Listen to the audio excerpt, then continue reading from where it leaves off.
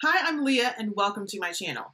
In this video, I'm going to be sharing my current relaxed haired regimen with you. You've been sending me a few DMs and comments asking about my current regimen, so here it is. Now, I do have a page on my blog that is dedicated to talking about my hair regimen, and I'll link that in the description box for you.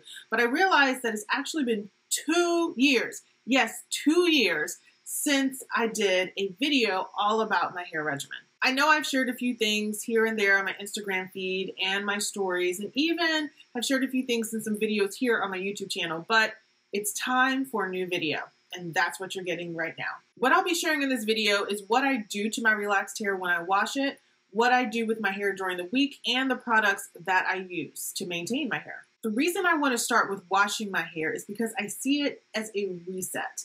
It gives my hair another round of moisture, it gets rid of dirt, oil, and buildup, and just sets it up for a good week. I love washing my hair, but I only do it once a week unless my hair gets really dirty and I feel like a midweek wash is needed. To start off my hair washing, I do a pre-poo or pre-shampoo treatment. I leave the treatment on for about 20 to 30 minutes, and then it's time to move into shampooing. When I shampoo my hair, I do 2 lathers. The first is with a sulfate moisturizing shampoo or a clarifying shampoo if I feel that my hair needs a deeper clean. The second lather is with a sulfate-free moisturizing shampoo. Lately, I've been doing bond treatments in between my lathers. I find that my hair takes better to the bond treatments when I've done that first lather and gotten rid of that surface level of buildup. After I finish shampooing my hair, I do a green tea hair rinse to help minimize hair shedding. Now, sometimes I do the rinse before I deep condition and then leave the rinse on during the deep conditioning. Other times I leave the hair rinse on for 5 minutes, then rinse it out before I apply the deep conditioner. Either way I'm doing my rinse, I make sure to massage the tea into my scalp and apply it to the length of my hair.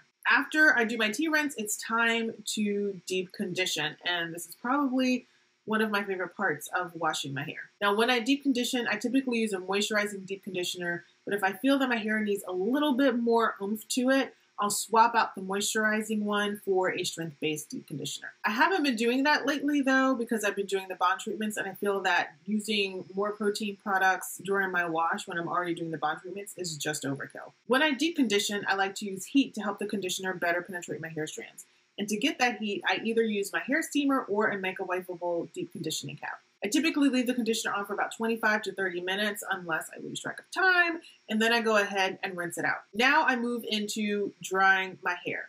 And typically when I dry my hair, I do a roller set. Now there might be some times when I don't have time to do a roller set, or I don't have all the things that I need to do a roller set, like it was when I first moved back to North Carolina and was staying with my parents.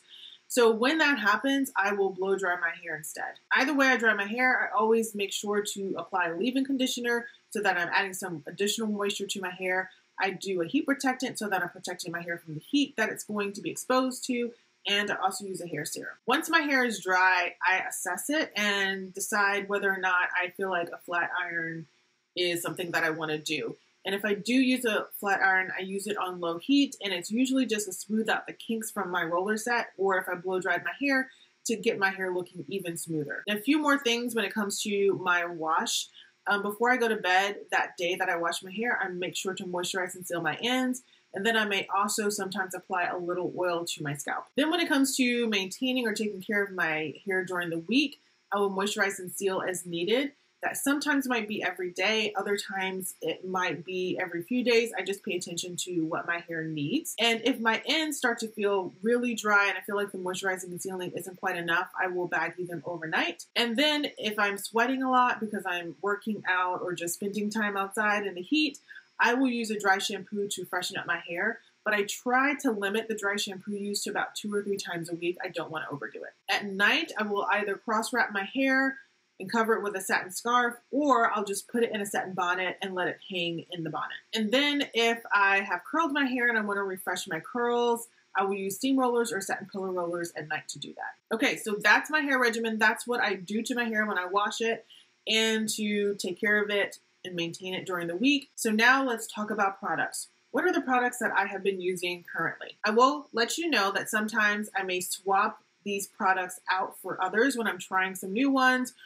or if I'm out of my go-to products and I decide I'm going to use a backup, a product that I like but don't like as much as my go-to because I want to save some money and not go ahead and restock because I've got a whole bunch of products sitting there waiting for me to use. Okay, we're going to start with my wash and kind of go through all the products that I typically use for that, and then also products that I use to maintain my hair during the week. So as I said, I start every wash with a pre-poo, and typically I will do my own mixture for my pre-poo, and that is usually the Aussie 3-Minute Miracle Moist Deep Conditioner mixed with Jamaican black castor oil, olive oil, or sunflower oil, or it could be all three. Then after I pre-poo, I go ahead and shampoo. My first wash or first lather is either the Joico Moisture Recovery Shampoo, or if I'm clarifying my hair, it's going to be the ORS Olive Oil Creamy Aloe Shampoo. When I do my second lather, I use the TGIN Moisture Rich Sulfate Free Shampoo. It's my favorite, so that probably shouldn't have been a surprise for you that that's one of the shampoos that I use. Now, the other shampoo that I use is the dry shampoo, and that is the Not Your Mother's Clean Freak Dry Shampoo. And like I said, I don't use it on a regular basis. I just use it when I need to freshen up my hair. The bond treatment I've been using in between washes right now is the Olaplex number 3. That's not my usual bond treatment. The one that I typically use, though, is the Cream of Nature Plex Breakage Defense. And I like that one because it's cheaper and it works just as well as the Olaplex does, but I got a pretty good deal on Olaplex, so I decided to go ahead and use it this time. But once I'm done with that bottle, I'll be going back to the Cream of Nature Plex Breakage Defense. For my green tea rinse, it's really nothing special. I just use a caffeinated store brand of green tea, and I brew that the day of washing my hair or the day before. For my deep conditioning, I use the TGIN Miracle Repair X Deep Hydrating Hair Mask. It's one of my favorites. I love it. And when I use heat, I either use a hair steamer, and the one that I have is the Easy Basics. I got it on Amazon, and I just bought it during a Prime Day, and it's been working for me for the last few years. I love it. And then the deep conditioning cap I use is from the brand Hothead, and that's a brand that I've been using pretty much close to the beginning of my hair journey. The current oil that I use on my scalp is the Mael Rosemary Mint Oil. I really like it. I will caution you, though, if you decide to use it, that the mint smell is really strong. So if you don't like the smell of mint, this probably isn't the oil for you. And I would also say that I tend to try to use it the night before I am going somewhere. I don't use it like the day of when I'm going somewhere, just because the smell takes a while to dissipate and you don't want to smell like an old lady when you're out and about. Lately, when I've been drying my hair, I've been using the Eden Body Works Almond Marshmallow Therapy Leave-In Conditioner, the Mael Mongongo Oil Thermal and Heat Protectant Spray, and then the Olaplex number 9 Bond Protector Nourishing Hair Serum. When I moisturize and seal my hair, the day I wash my hair, and then also throughout the week, my duo for that has been the TGIN Buttercream Daily Moisturizer and also sunflower oil. Oh, if you want to know like what's the hair scarf I use or the hair bonnet I use, it's nothing special. I think I found them at like Sally Beauty. They were like on sale.